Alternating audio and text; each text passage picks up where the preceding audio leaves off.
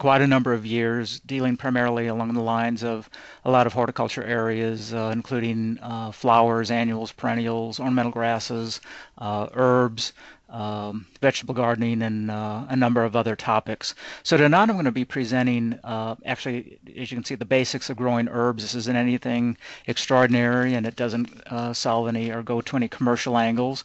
But to talk about some of the common herbs that people have in their gardens, or if you're starting gardening for the very first time, some of the herbs that you might want to think about.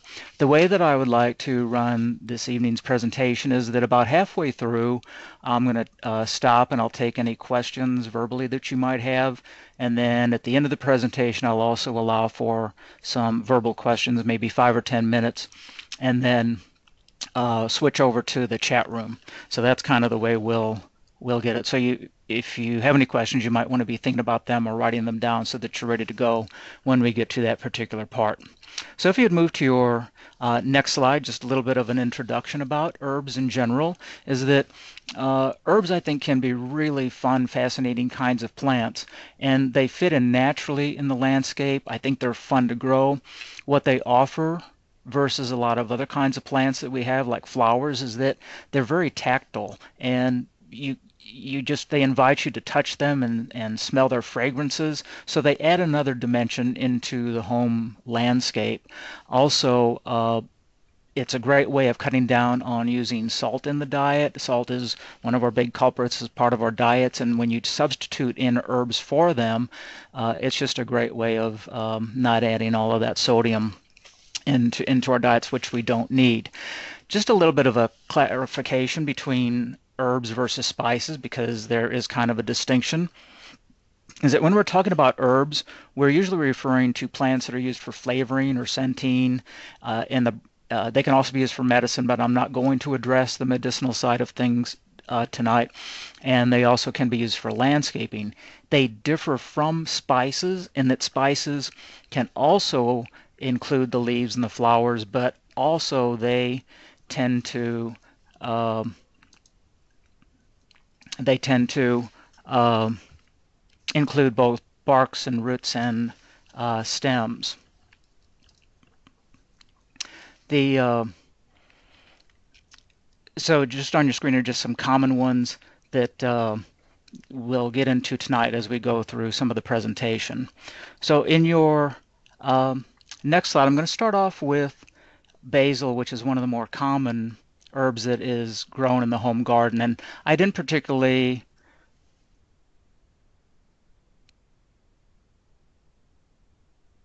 I'm getting a message that the slides haven't moved forward, so I'm assuming you're not running it off of a disk.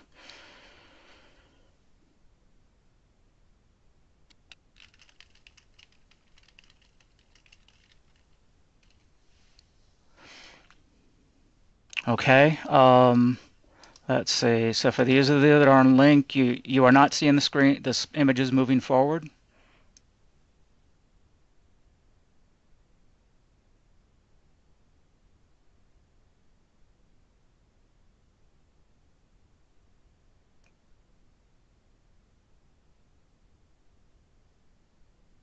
Wow. Okay. Well, I'm advancing them from here. Um,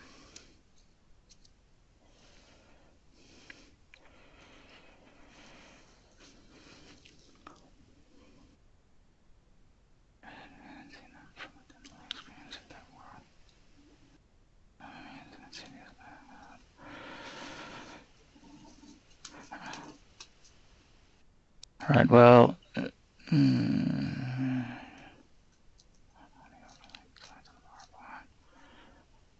Okay, I'll tell you what I'm going to do is I'm going to exit out of here, sorry, and I'm going to upload it again. I know from my side of things, the server went down briefly, and then I pulled it back up, so maybe something happened in that process. So I'm going to exit out, and I'll come back again. Sorry for this.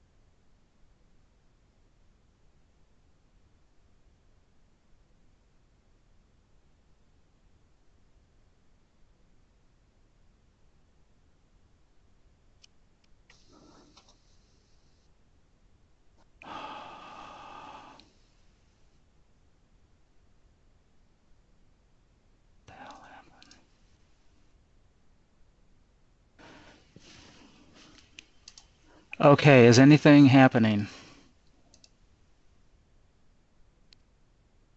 Privately viewing. No.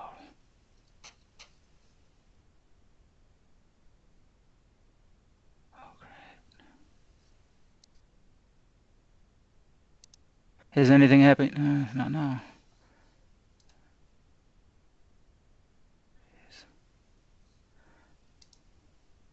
All right, how about now? Can anybody see anything now? Okay. Hallelujah. Okay. Phew. Isn't technology great? I love this new system. Love it, love it, love it. Okay. I apologize. Now, where was I? Okay, I wasn't advancing the screen, so I'm going to go back. You saw me. All right, moving on ahead. All right, quickly. Differences between herbs and spices. Herbs, flowers, and leaves for the most part.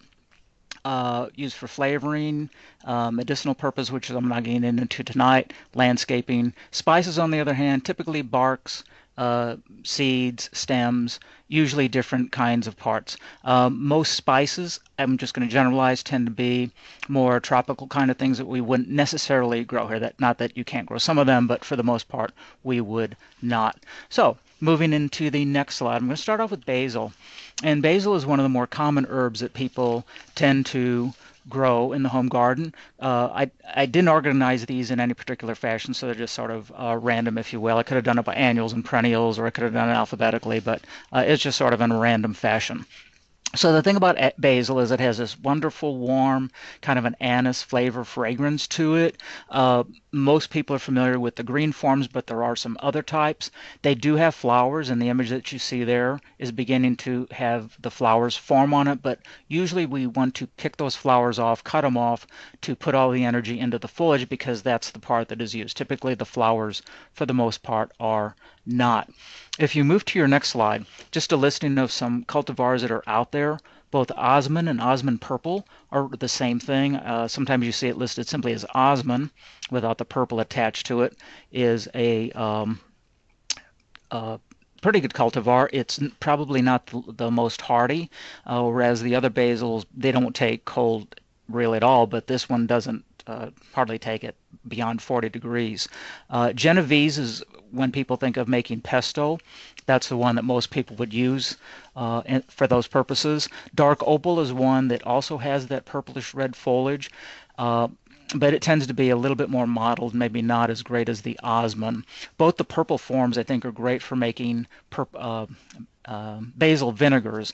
You can infuse them into a vinegar and they make just this wonderful pink vinegar that you can make easily at home. Mammoth is one that has larger leaves, so if you're into wrapping chicken with it or that sort of thing, that might come in handy. And also lemon basil, really good for things like poultry and fish as some kind of dishes. Couple of things about basil before we move ahead is that the younger leaves are really the most flavorful. Not that the older ones don't have a scent or flavor to them, but the youngest ones tend to be the strongest in their quality.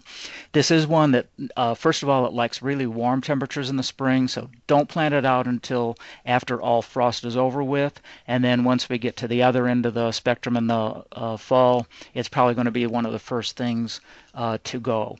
You can dry basil, but it really doesn't keep the quality. It's just not as good as the fresh basil. On to your next slide, if you will. Another easy annual is dill, and dill has really beautiful feathery foliage to it. All parts of dill are edible, from the leaves to the flowers that are often used in making pickles to the dried seed that is added into breads and that sort of thing. Very easy from seed. Tends to be a tall plant in the garden. I would look for a cultivar called fernleaf. Fernleaf is a dwarf cultivar that was introduced many, many years ago, but it doesn't get quite as big and lanky as regular dill does.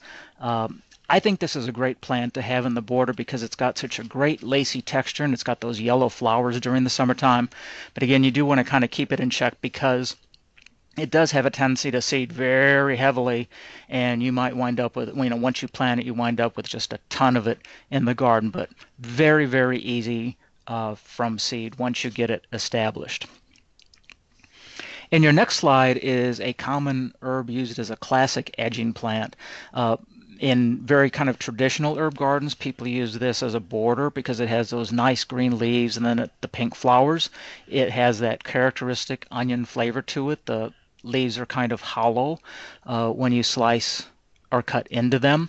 The flowering occurs in usually sometime around May through June. If you move to your next slide, I think that is the beauty of chives is when it's in flower because you have that abundance of those blooms. All parts of this plant are edible as well. You can eat the leaves. A lot of people chop them up into various dishes like egg dishes and omelets and things like cottage cheese. But the flowers are also edible and they also impart a little bit of a mild onion flavor. And you can chop those up into things like egg dishes, or they also make a real beautiful vinegar. Now, once it gets past its flowering stage, it tends to get a little bit floppy, and then it becomes a little bit unkempt. So what I like to do with mine is I give them a buzz cut. I just come in and shear all of the whole plant back down to about 3 inches from the ground. And it is going to look bad for several weeks, but it does bounce back with some really new, fresh kind of growth. And it's a nice way to kind of rejuvenate the plant. This is also a beautiful herb to plant with Siberian iris because it does flower about the same time and you get that wonderful color complement between the two of them. If you move to your next slide, another relative of it in the onion family is garlic chives. Now, I'm going to give you the good and the bad about garlic chives. The good part is that this is one of the latest flowering herbs that we have, and it has these wonderful white flowers that appear usually in August or so. The plant has a characteristic garlic flavor about it, hence its common name. The leaves tend to be a little more flat than regular chives. Chives are hollow. So when you're out in the garden, even on a warm day, you'll kind of get that warm, garlicky fragrance from it, which can be quite pleasant. Now, the downside of it is, and I show you this on the lower left of your screen, is that once those flowers are finished, each one forms a little black seed, and those little black seeds go all over the garden. And the problem with garlic chives is it tends to be really quite invasive. So if you want to keep that in check, what I would recommend is cutting off those flowers once they are finished, and that way you won't have to deal with all those little garlic chivelings coming up out in the garden. But it's really a pretty plant, and I think a lot of people overlook it and kind of turn their nose up, but it really, you can't beat it for that late season bloom with it. On to your next slide is sage, which has been immortalized in the song Parsley, Sage, Rosemary, and Thyme. One of the very common perennials that people associate with things like particularly Thanksgiving or holidays when they're making turkey and things like sage dressing. In its basic form, the leaves are very thick and kind of leathery, and you can see they have that pebbly texture, as you can see on the image on your screen there. It's a plant that's going to be about 2 to 3 feet tall and mounded in its shape. If you move to your next slide, you can kind of get a feel for what the overall habit is. It is very nice and mounded, particularly when it's a little bit of a younger plant. Unfortunately, as time goes on, it does lose a little bit of that nice shape and gets a little bit woody in its character. So you just need to, keep it cut back, pinch it to keep it in shape. And after several years, you might want to think about rejuvenating and starting over with a newer one. Those flowers are kind of a purplish blue, and typically they're produced in late spring, usually May, possibly into a little bit of June. But it's really pretty when it is in flower. Once you establish it, there's really not much care that you need to give it. I would just make sure that you do have a really well-drained site, and then once it is done flowering, cut it back. Now, there are some other cultivars that are kind of interesting. If you move to your next slide, I want to show you 3 of them. We're going to start with this first one called Burgarten, which translates into city garden. And I actually like Burgarten better than just the straight species of salvia because you can see the leaves are much larger. They still have that silvery, this might have just a little bit more silver look to it than the straight species does, but it's more of a rounded leaf and it's a much larger leaf. I love to tuck this into my flower beds and into my border, especially with things like red flowers or purple flowers or blue flowers, because it's a really nice complement to it, and it just adds a nice foliage textural element into the landscape. This would also be a great plant if you were doing a gray-green garden or a white garden. This would just fit in perfectly. If you move to your next slide, two more cultivars that I think are worth noting. On your upper left is a cultivar called purple racens, or purple basil, and then on the lower right is one called Aurea, also called golden sage. They also sell this under the cultivar name of Icterina. You tend to see the yellow one, at least I tend to see it a little bit more than the purple one, but both of them can be used very much like regular sages. In other words, you can cook with it. Most people don't because they're just growing it strictly for its ornamental value. The purple one, it's particularly the new growth that has that purplish color. You can see through it on the image there that as those leaves mature, they do lose a little bit of that purple color and become just more green. The yellow one, I see this sold quite a bit throughout the year, especially as we get into the fall of the year. They're pushing this as a nice fall component for fall types of planters where you're putting in some grasses and pansies and osteospermums and other kind of cool season plants. So it does make a nice little component to put into a mixed planter if you're doing that sort of thing. And again, you have the advantage of you can touch it, brush the leaves, and they give you that nice sage kind of fragrance to it. Now, both of these cultivars are a little less vigorous than the traditional straight species, so that's just something to keep in mind. Not that that's bad or anything, it's just that they tend to get not quite as large as the other ones. On to your next slide, staying in the sage family, the salvia family, and the salvia family really is a pretty big family when you start looking at all the species that it presents or includes. This one is pineapple sage, and it is a plant that tends to get to be about 3 feet by 3 feet, so 3 feet tall, 3 feet wide. The basic form of it has the green leaves, as you see in the upper right, but it has these wonderful cardinal red flowers that appear usually late summer. And I think that's the thing that I find charming about it, is that as you get into late summer and into fall, when a lot of other things are beginning to just kind of go downhill, this is one of those plants that you can look forward to. And I think that's the nice thing about being into gardening, is that you look forward to different times of the year when certain things are blooming. Hummingbirds love this. There's a cultivar that I prefer rather than just the straight species, and it is called Pineapple Delicious. And Pineapple Delicious has a kind of a chartreusey yellow leaf to it, which I'm a big fan of chartreuse kind of colors in the garden because I think it just adds a nice pop. But with that particular cultivar, you've got the yellow leaves and the red flowers that are against it.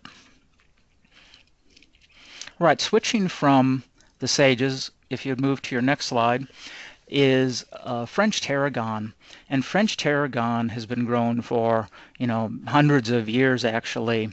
And I want to distinguish between French tarragon and Russian tarragon. French tarragon is always grown from a cutting or from a division of an established plant. Russian tarragon, on the other hand, is grown from seed. And the difference between the two is that the Russian tarragon is that it's referred to as being inferior because it just lacks the flavor and the aroma that the French tarragon does. Now, the French tarragon has a little bit of a anise or licorice kind of flavor with a little bit of a bite to it. Typically, you'll see this used with a lot of fish dishes because it helps to negate that fishy flavor that some of the fish can have. The habit on it tends to be upright, but it can be a little bit floppy. So you just want to take that into account. It doesn't always hold itself up beautifully like a lot of our plants do, or what a lot of people like in their garden. Some people are very regimented and want everything to be standing up and perfect and staked and all of that. Well, this is not one of those plants. It's going to have a little bit more of a relaxed habit about it. The only trick I would pass on about French tarragon is that you do want to keep the crown dry, particularly during the winter time if possible. In other words, you don't want it set in a low-lying area where water might collect or where it stays wet for long periods of time.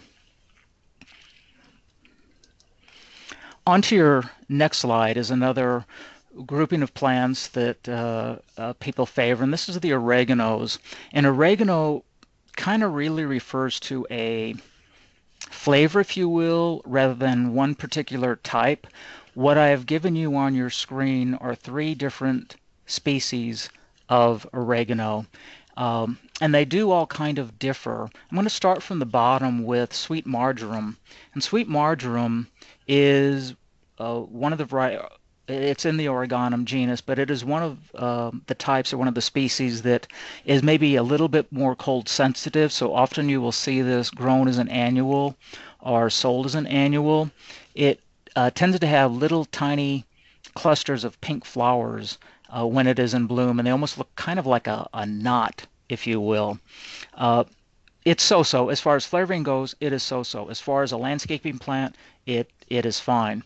The next plant up is common oregano, and common oregano has another common name called wild marjoram, and it doesn't really have much flavor either.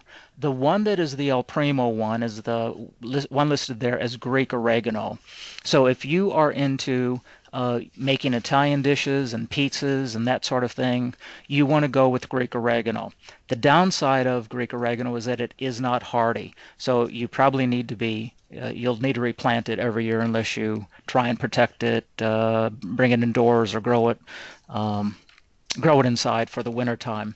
When you buy oregano, what I would suggest is smell the leaves, crush the leaves, because what it should have is a real strong, pungent bite to it. If you close your eyes and you crush the leaf and smell it, you should think of pizza, because that Greek oregano is what gives pizza that characteristic, unique flavor that it has. So do look for Greek oregano. It differs from the other ones in that it's going to have typically white flowers.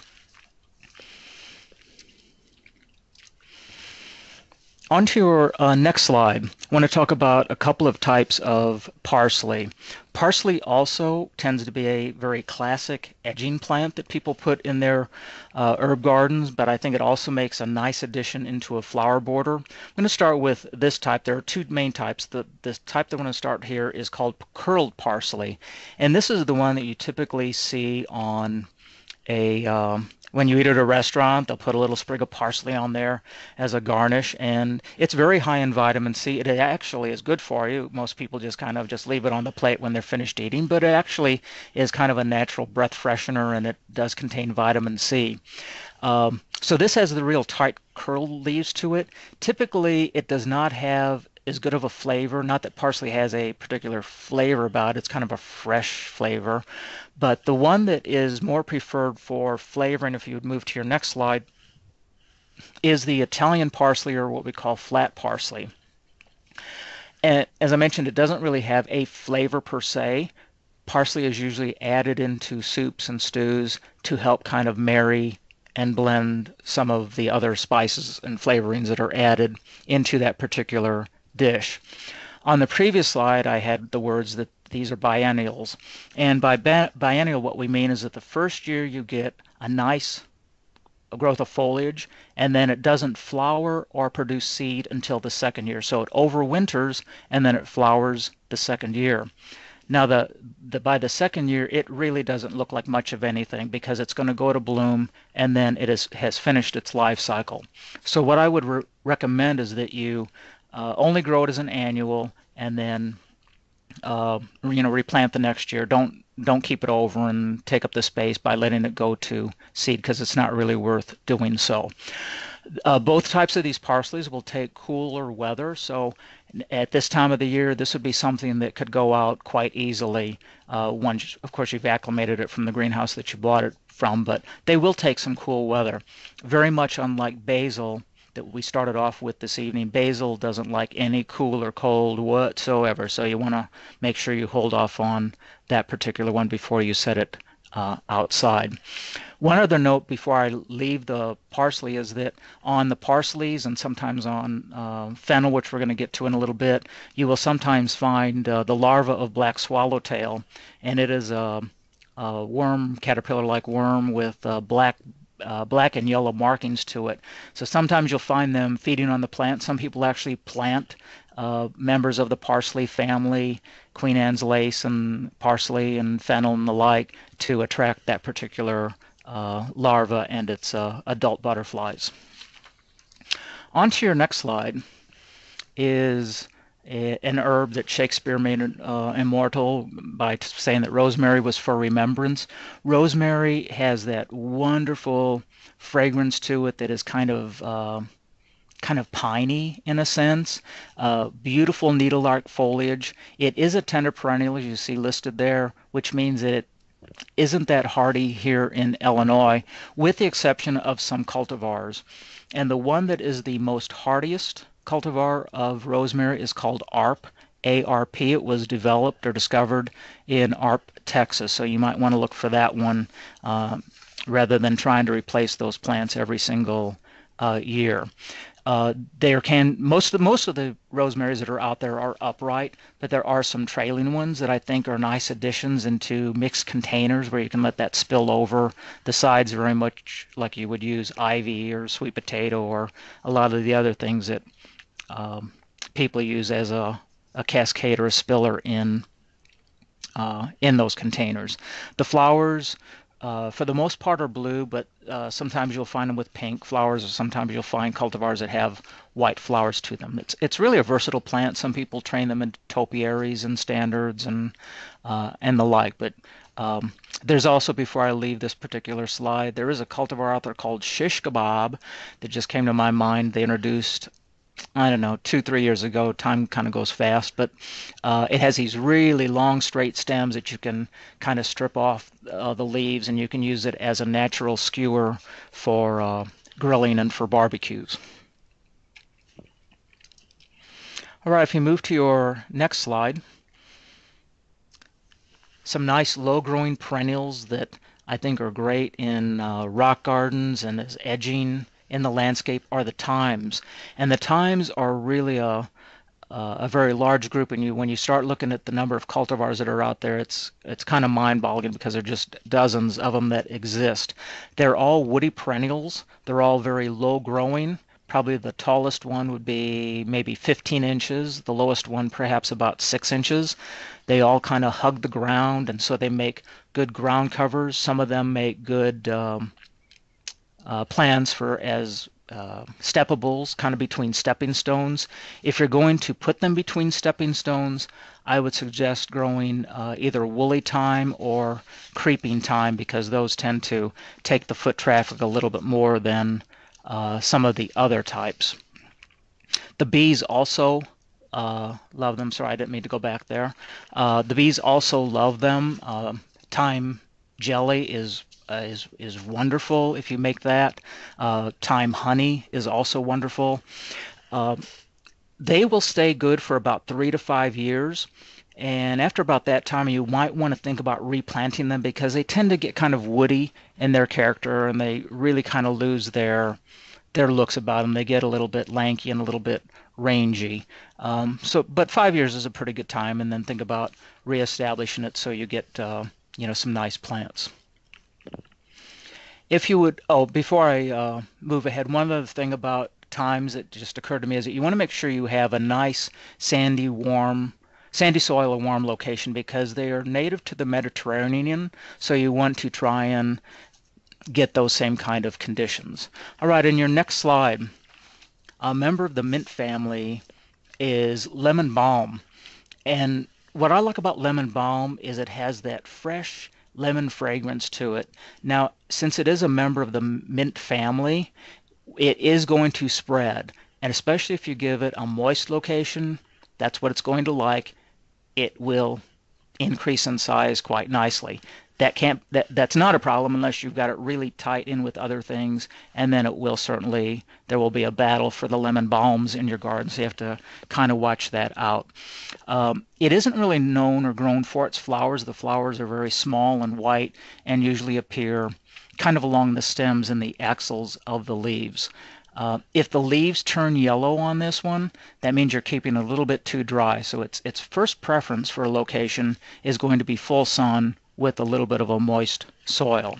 It's a nice herb to put on. You use some of the fresh leaves on fruit salads or in a regular salad, or even using the leaves for beverages.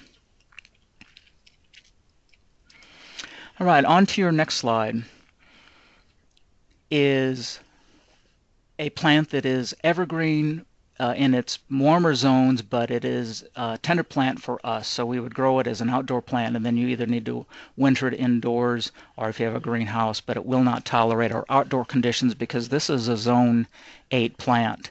In its natural habitat, it gets to be a tree that is about 10 feet tall. A lot of people use bay leaves as kind of an ingredient in soups and stews and that sort of thing. It isn't grown for its flowers. On your slide there, on your screen there, you see the flowers. They're very small and minute, kind of tucked along the main stem of those leaves. But the leaves are beautiful. They're very shiny. They're dark green. They just have a wonderful look about them. They dry beautifully. Some people dry them and hold them for the wintertime to use for cooking purposes. I've seen wreaths made out of them, which can be quite attractive. So if you're growing this, you can simply take off the leaves as you need them.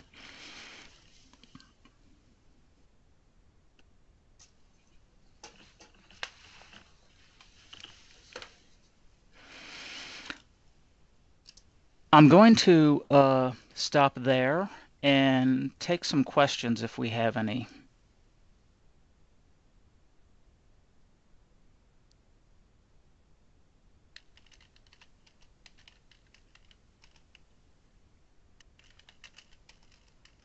Is anybody out there? We have a question here in Boone County. Yes, I have a Go ahead. lemon balm that's very, it's gotten out of control, and I'm wondering, can I get rid of some of it without killing all of it? Yeah, yes, when you say out of control, I'm assuming you mean that it's gotten quite big in diameter wise, Everywhere. and yes, I would simply go wherever the crown is and just start digging up to reduce it to the size that you want. You're not going to kill the lemon balm. I mean, it is pretty tough. It's like a mint. You can't hardly do much to do that. Okay. Thank you. All right, we're going to take verbal questions here. I'll do the chat towards the end of. Maybe I wasn't coming through this evening, so I got it all mixed up here. I'll take some verbal questions now, and then we'll take some verbal questions towards the end, and then we'll finish up with the chat room. Jim, we have a question here in Chicago about lemon balm. Mm-hmm. After a while, I've had it a number of years, and it's getting long and woody, and the leaves aren't as good as it was initially. What do you suggest I do? If somebody's closer to the microphone, if they could repeat that for me. Sure. She said that the lemon balm was, after a number of years, is getting kind of woody and the leaves aren't as good as they used to be. What do you recommend for that? What I would recommend is I would dig it up and I would divide it. That should help to reestablish it as a fresher plant. So it could be that it's getting too big of a crown, too woody, too old. So I would dig it up, split it into sections, and either keep the sections or just replant one portion of it. Because I think it just needs rejuvenation is what it sounds like. Do you recommend that technique when you were saying the woolly thyme would only last 3 to 5 years? Not so much woolly. Yeah, not so much woolly thyme. I was thinking more of like the English thyme. Woolly thyme is very low growing. Woolly thyme typically doesn't get woody in its character, but English thyme would, and lemon thyme, and there's a whole bunch of others would get woody. Dividing it doesn't really help. There's not much to divide in in a time plant. It's woody and it's finished, so it's not there's not much to divide. Okay, thanks. Just compost it. There you go. Right. And support the green industry and, buy a new one. Do you have a preference in dividing the herbs? Would you do that in spring or fall? Typically, division is done in the spring. That way, that plant has time to get established and get going. The trouble with fall, depending upon what it is, it may not survive. Now, if you were dividing mints, I think you could split that any time and they would live. Lemon balm would probably live. Most of the other stuff, I wouldn't do it in the fall. Spring gives them time to establish and grow through the summer. Thank you. Spring's best. Other verbal questions? I'll get to the chat room after we get done with the presentation. All right, I'm going to jump ahead here and go into sweet fennel. So on fennel, we're going to look at a couple of types here. It is typical. Sweet fennel is usually grown as an annual, and what I love about fennel is it has great height, and I have seen combinations of this with. I've seen this used in kind of what do I want to say?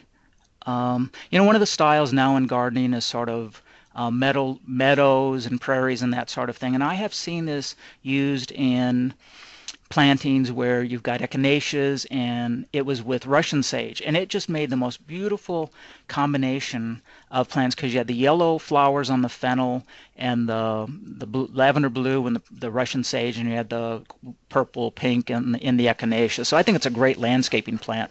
Now it is very weedy. If you let all of those flowers go to seed, all that seed drops down, and it can become quite invasive in that sense. But this just has great texture about it, and it has height, which is also kind of a nice thing.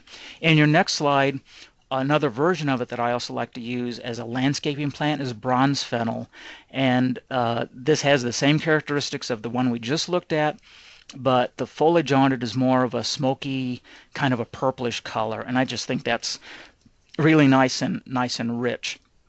You might need to support it. It does need full sun, well-drained soil, and other than that, it's very easy to grow, but do watch the reseeding part of it. Fennel is also associated quite a bit with things like fish dishes because it's got a kind of a licorice anise kind of a flavor about it. But I use it more as a landscaping plant. I'm not usually so much into using it for the cooking part of it.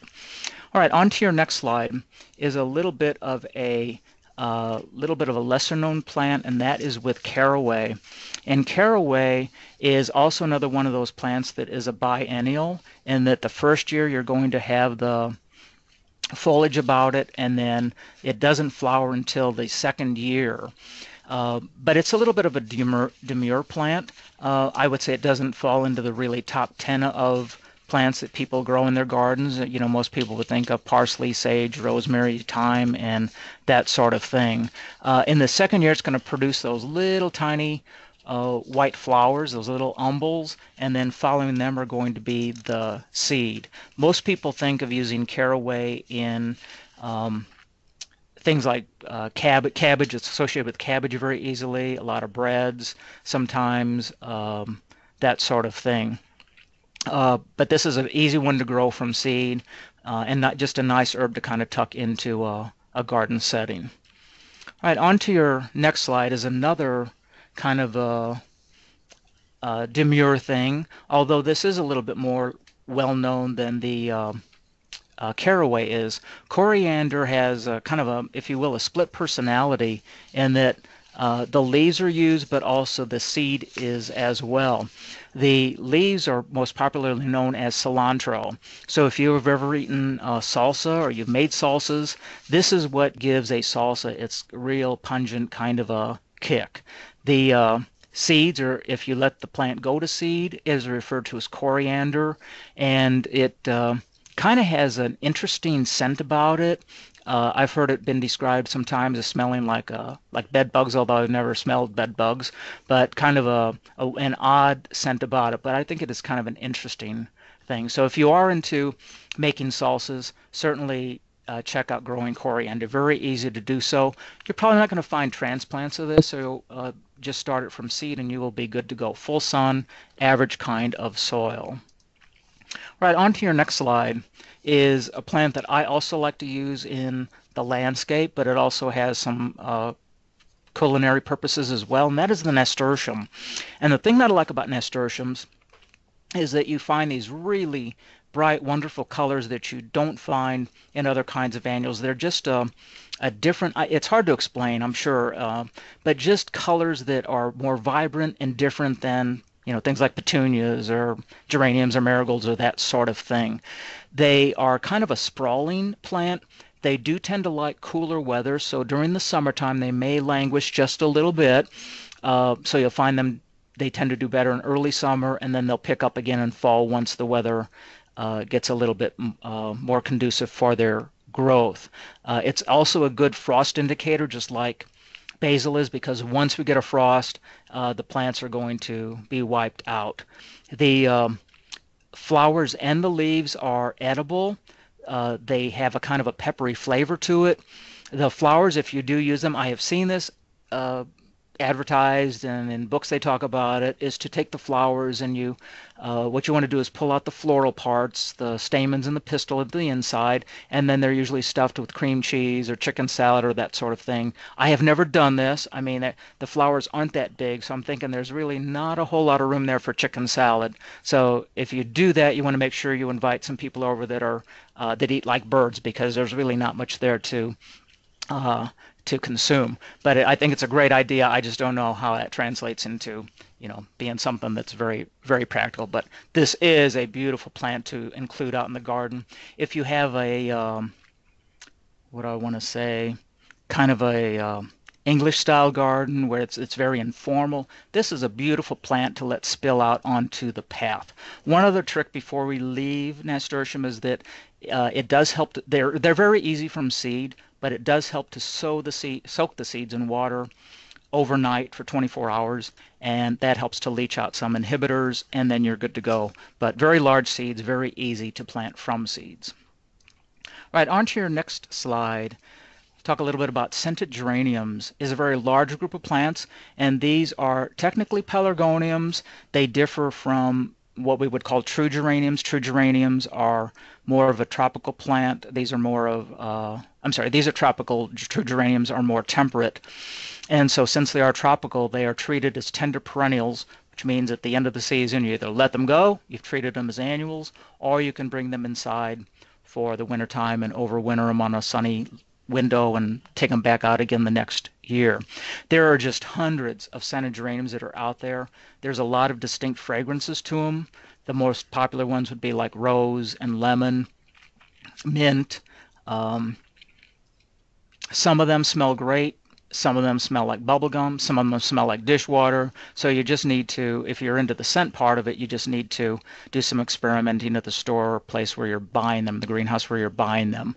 But what I like about them is that they have these wonderful textures, the leaf shapes. The flowers are very secondary. You can see the flowers on the image that you're looking at. They're not the showy flowers like a bedding geranium. Those are huge umbels. These are sort of sparse and not quite as showy. So it's really the foliage that is the focal point.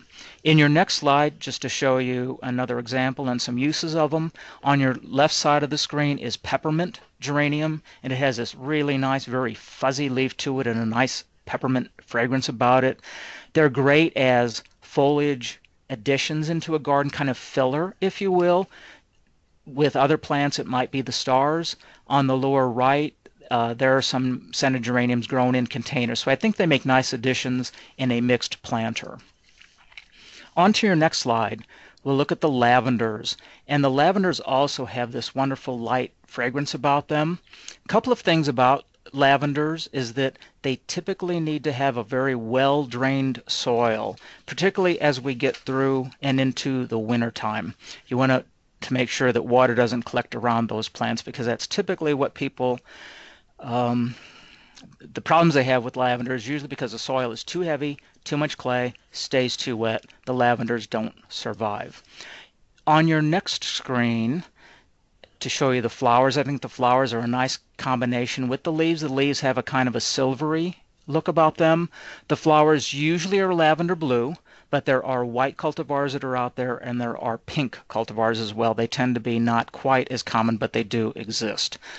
Most of them are going to be within about a 1 to 3 foot range, and in addition to that good drainage, they also need to have good air circulation around because they can get kind of a mildew.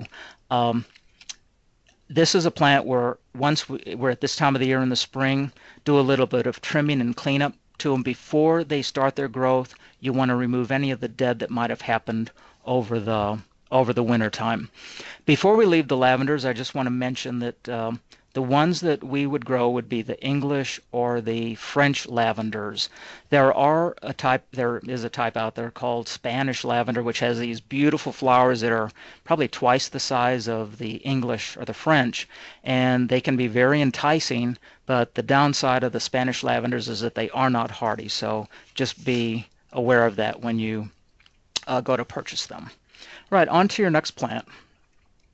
On to your next slide is a plant that looks very much like celery, and this is lovage. This is also one of those really tall herbs to have in the garden. We looked at the fennels just a little bit ago, but this is another one that easily gets to be sometimes 7 feet. So this is for the back of the herb garden or as a nice architectural plant in a mixed border. It is used very much like celery. It has that same kind of celery flavor, so you could add it into something that you're cooking where you would typically use celery. The stems are hollow, so some people do use them as kind of a natural straw.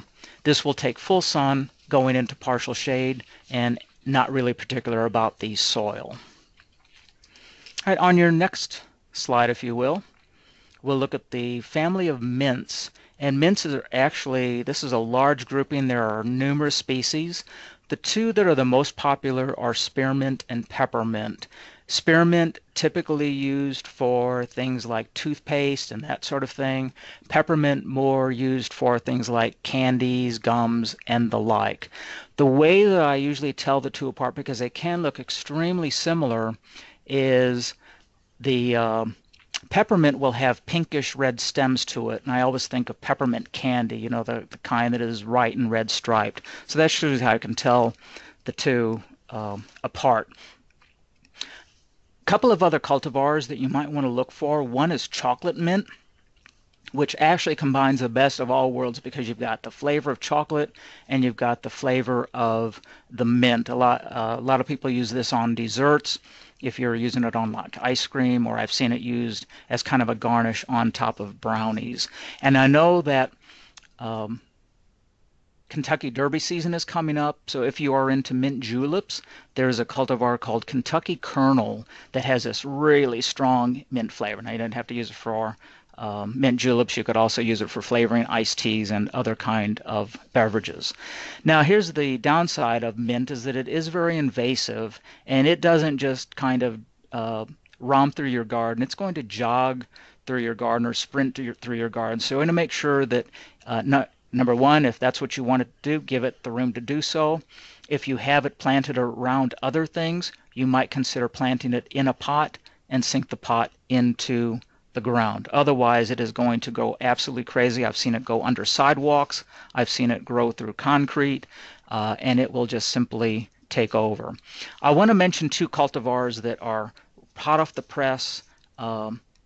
They're going to be brand new, and maybe I shouldn't mention because you won't find them this year. They are introduced this year, and then they will be into the trade next year. And one of them is strawberry mint, and you can just imagine the associations that you could do with that. And then there's also one called Thai mint, which has a really strong flavor as well. But again, you won't find them this year. They will be into the marketplace in 2015. Now, switching from the individual plants, if you'd move to your next slide, I want to focus the rest of my presentation this evening by talking about growing the herbs and caring for them, and finish up with some tips about how to harvest them. So if you would move to your next slide, we'll talk just a little bit about site. I've mentioned some things as we've talked about the individual herbs. For the most part, what we're looking for in an herb garden is one that gets full sun, so at least 6 hours of sunlight per day. And we really want just an average soil. Now, this is a little bit contrary to when we're growing other things, i.e. vegetables, fruits, flowers, and the like. We usually talk about having a good fertile soil. But where we're growing herbs, typically you want lower fertility because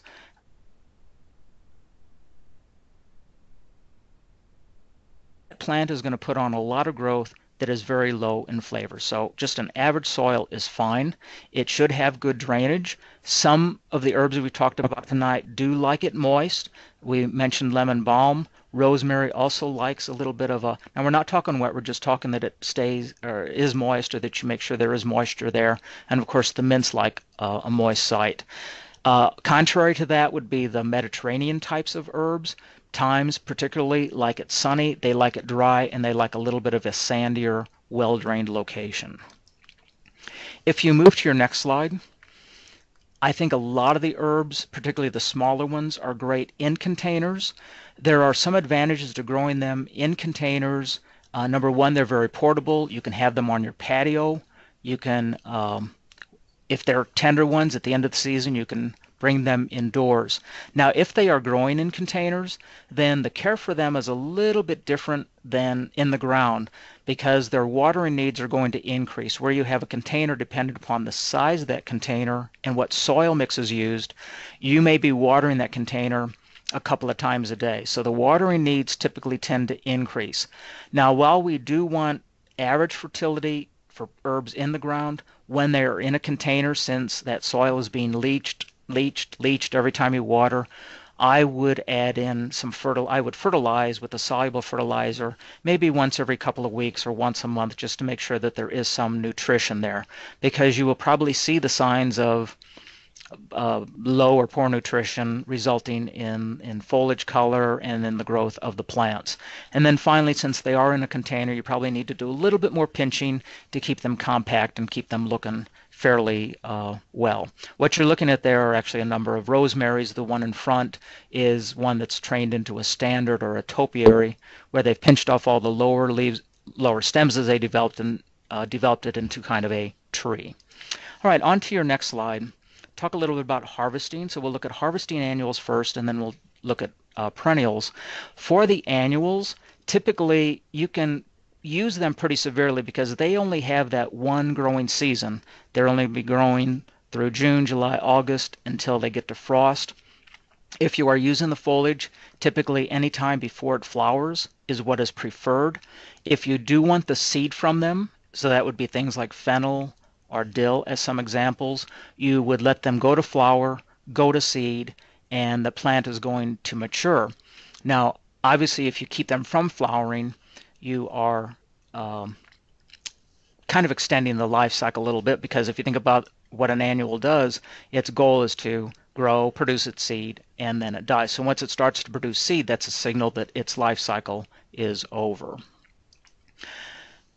If you move to your next slide, just a tip about harvesting for the seed. So again, if you're doing the things like coriandel or fennel or dill, is that you need to capture those seeds just as they are going from yellow to brown. If you wait until they are completely brown, they're going to fall off and shatter, and you're not going to have any harvest. So you get them just as they're turning. Cut several stems of the plant, place those stems with the seed heads into a paper bag, tie it, move it to a warm location, and after, depending upon the temperature and humidity, but after a couple of weeks, the seeds will be dry and you can shake them off and they will be in the bag so you can collect them and gather them. All right, if you move to your next slide, a few tips about perennial herbs is that typically they're not harvested nearly as severely as annual ones would be. Annual ones you can kind of strip them off and they're finished for the season. With perennials, typically the rule of thumb is to not remove any more than 1/3 of what is there. And avoid really doing any heavy fall pruning. Particularly, I'm thinking of things like sage is where I've seen some examples of it. If you do prune too much in the fall, you can kiss it goodbye because that plant is not coming back in the the next spring. So a lot of people like to clean things up in the fall, and sometimes they get heavy-handed with their pruning shears. This is not one of those places to do that. All right, on to your next slide. A couple of things about winter protection. So if we have some herbs like you see listed there, winter savory we did not talk about this evening, but the thymes and lavender, they can be a little bit touchy depending upon where they are located. So they would be quite risky. So some things to do to get them ready, if you would move to your next slide, is number one, we always go back to site, and I think site really goes a long way in how plants grow and how well they do. So we want to make sure we have really good drainage, even if it's something that is, you might not think is important. I mean, lavenders definitely need drainage, but all of the herbs need pretty good drainage. If there is a heavy soil, has a lot of clay, think about amending it with organic matter, compost, that sort of thing, or creating raised beds so that you improve the drainage there. Also, other things that make sure those plants get through the winter: don't do any fertilizing late. Fertilizer promotes growth. Don't do pruning late. And by late, what I mean is usually after August, September. Anything that's heavy pruning is going to promote growth that also will not harden off before wintertime. And then finally, we can overwinter things indoors. Rosemaries, Greek oregano, as some examples, would be a way to keep them from one year to the next. If you move to your next slide, some tips for doing so. Number one, start early. So if you are going to be bringing in scented geraniums, you want to start thinking about that probably in September. If you are digging it from the ground, dig it up. Make sure you take as much of the roots as you can, move them into pots, keep them outside, let them get used to growing in a pot before you bring it into the home where there's lower light, lower humidity. If you are digging them up one day, putting them in a pot, and bringing them in the next day, it's not going to work. That plant has to get used to being grown in a container. Now, if it's already in a container, that's much less of a problem because it doesn't have the shock of that root system being messed with. But it is easily done. Now, once you bring them indoors, if you move to your next slide, just some things to think about. Number one, keep them in a place where there is really bright light, as much light as possible. So this is usually going to be a west window, could be a south window. It is really challenging at best. I will preface that with trying to grow herbs indoors.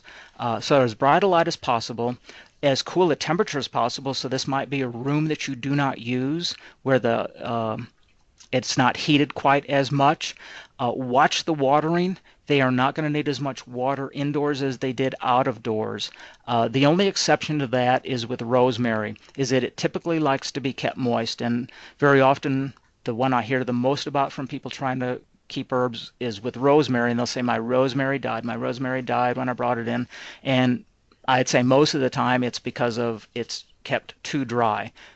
Insects would be another thing to watch for because things like aphids are hitchhikers. So once you bring the plant in from out of doors, there may be insects that go along with that. Just make sure you wash off those plants before you bring them in. Just take a strong stream of water and knock them off of there. One other thing is powdery mildew. It tends to be a problem as well indoors because if you're keeping it cooler, that along with low light, powdery mildew is a problem. So you just want to make sure you have good air circulation and to watch out for that. All right, if you move to your next slide, is some contact information for me. So if you have any questions down the road, I'd certainly be glad to help you, preferably by sending it to my email address there, which is schmidt1@illinois.edu. And then finally on the last slide, if you will, is if the representatives from the offices that are presenting tonight would go to the online evaluation and report your attendance numbers. So with that, to this point, I'd be glad to I'm going to take some verbal questions here, let's say for the next 5 minutes, and then we'll go to the chat room.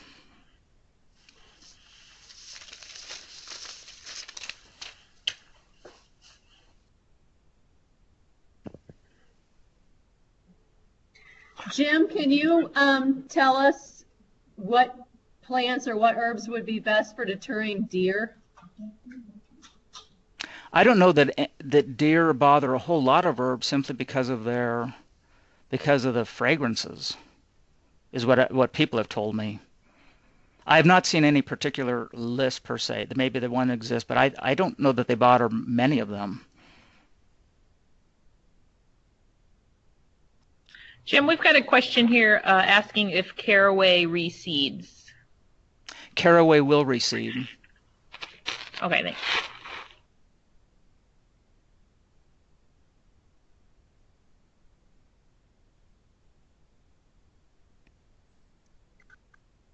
There's a question here about stevia.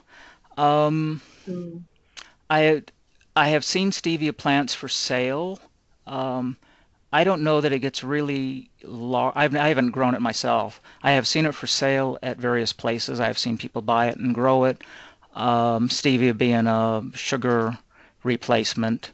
Um, I mean, it grows. I would treat it very similarly to bay, and you can use the leaves throughout the season, but it's not hardy, so you would have to grow it indoor. You have to bring it indoors or grow it indoors. There was also a question about bringing herbs back out in the spring. So it's kind of the reverse of in the fall, is that I would do it gradually. Like today, which I can't speak for Chicago, but I am assuming it was pretty nice up there as well, is that you want to start bringing them out gradually. So maybe an hour or two like today, maybe an hour or two tomorrow. And as long as the weather stays well above freezing, like in the 50s or 60s, you increase that for a couple of weeks and then the plant's good to go. But you need to do it gradually. You don't want to take the plants from indoors and then put them out in a bright sunny spot the next day, because that plant's going to burn up because it's not used to that really bright light. Got a question here about lemon balm growing indoors with the leaves turning black. Um, Leaves turning black could be a lot of things. I would check either humidity, moisture on the plants. Maybe it's too dry. Could well be humidity, lack of humidity. When it's so dry and our homes don't have enough humidity in it to grow a lot of things. So it could be a combination between the watering, low humidity issue.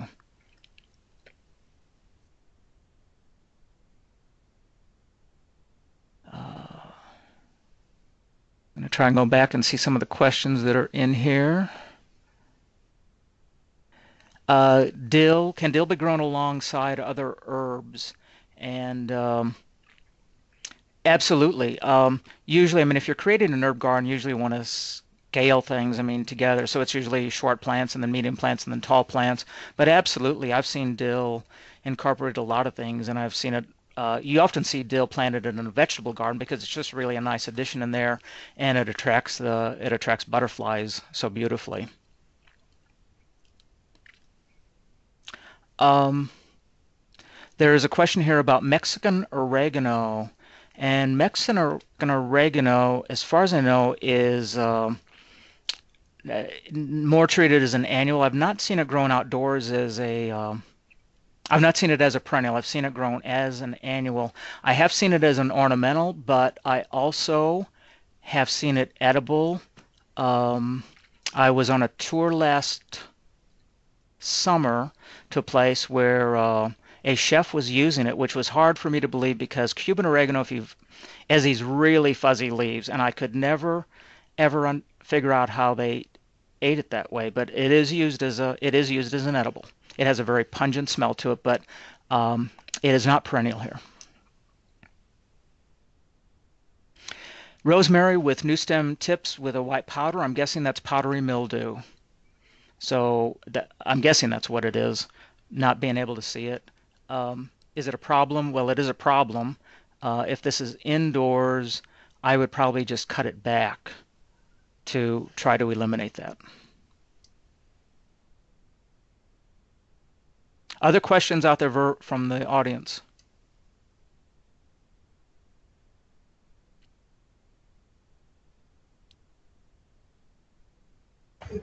Okay, go ahead.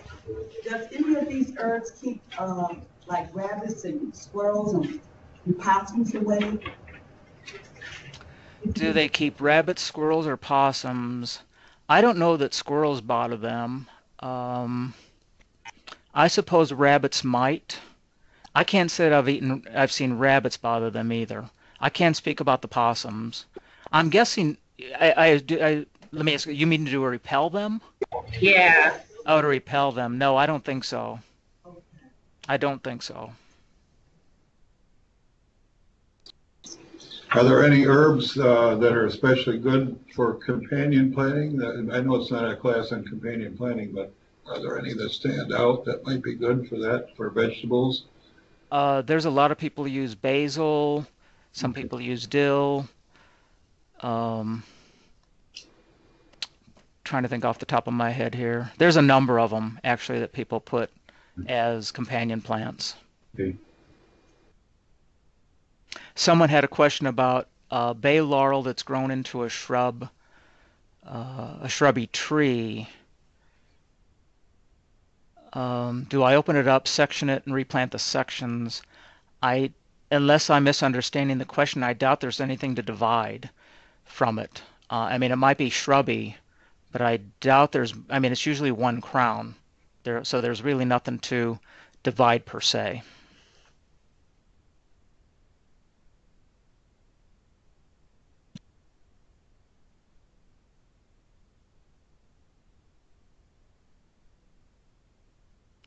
Um, there was a suggestion, plant mint in the ground in a 5-gallon container, and that is absolutely right. If you're growing mints, would be to grow them in a container that doesn't have drainage holes, and you sink that container in the ground with the top above the soil line, because if it's flush with the soil, then the mint's simply going to grow right over the top of it. But that is a way to keep mints from uh, getting out of hand.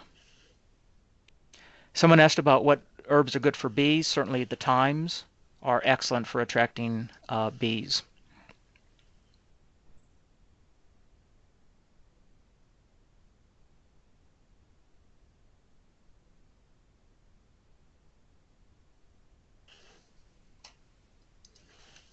Other questions from the audience?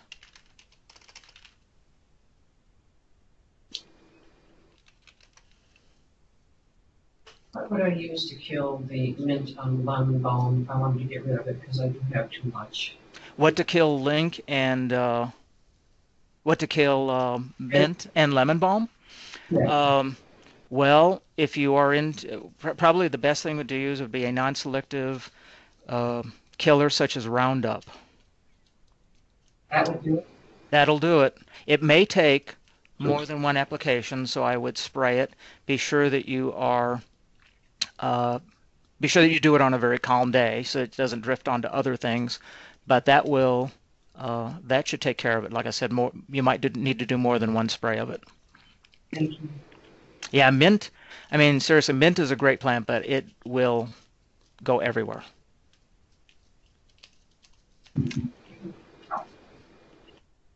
Other questions from the audience that is out there? I think I've tried to do all the questions from the chat room.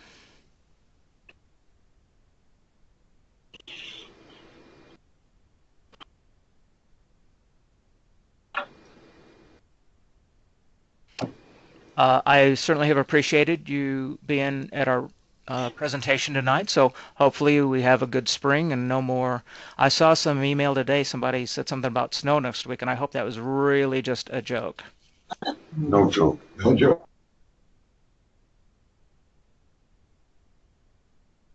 Thanks very much, Jim. Thank you very much. Thank you. Thank you. Happy spring. Bye. Good night, everybody. Good night, everybody.